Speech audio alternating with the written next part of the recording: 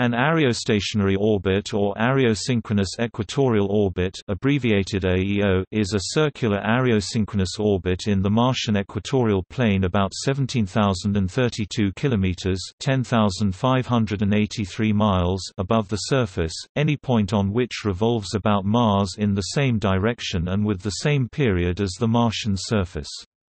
Areostationary orbit is a concept similar to Earth's geostationary orbit. The prefix areo derives from Ares, the ancient Greek god of war and counterpart to the Roman god Mars, with whom the planet was identified. The modern Greek word for Mars is Aures. To date, no artificial satellites have been placed in this orbit, but it is of interest to some scientists foreseeing a future telecommunications network for the exploration of Mars. An asteroid or station placed in areostationary orbit could also be used to construct a Martian space elevator for use in transfers between the surface of Mars and orbit.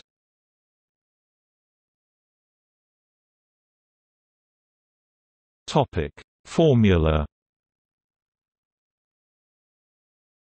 Orbital speed, how fast a satellite is moving through space, is calculated by multiplying the angular speed of the satellite by the orbital radius r s y n equals g m 2 t 2 4 pi 2 3 display style r underscore sin equals sqrt 3 g m underscore 2 t caret 2 over 4 pi caret 2 g equals gravitational constant, m2 equals mass of the celestial body, T equals rotational period of the body. By this formula one can find the geostationary analogous orbit of an object in relation to a given body, in this case, Mars. This type of orbit above is referred to as an areostationary orbit if it is above Mars. The mass of Mars being 6.4171 times 10^23 kilograms and the sidereal period 88,642 seconds.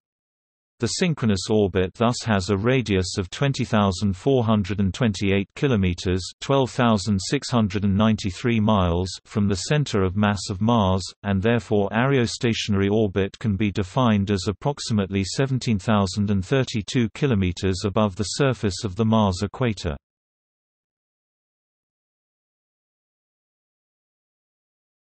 Topic: Stationkeeping. Any satellites in areostationary orbit will likely suffer from increased orbital station-keeping costs, because the Clark belt of Mars lies between the orbits of the planet's two natural satellites. Phobos has a semi-major axis of 9,376 km, and Deimos has a semi-major axis of 23,463 km. The close proximity to Phobos in particular, the larger of the two moons, will cause unwanted orbital resonance effects that will gradually shift the orbit of areostationary satellites.